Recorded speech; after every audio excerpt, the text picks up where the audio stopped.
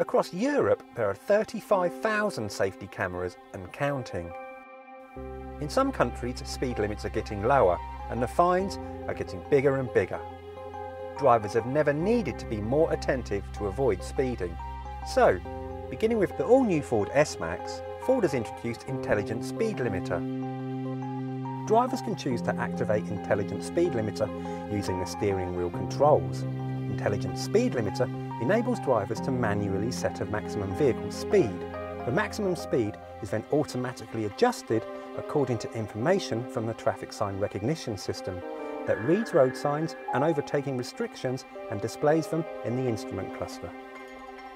Cars with onboard navigation can also use map data to support the system on long country roads where there may be fewer traffic signs. The system smoothly controls speed using engine torque by electronically adjusting the amount of fuel delivered, rather than applying the brakes. If the vehicle overruns the set speed limit because of a downhill gradient, an acoustic warning is triggered. As with all Ford speed limiting technology, drivers can temporarily override the system by pressing firmly on the accelerator.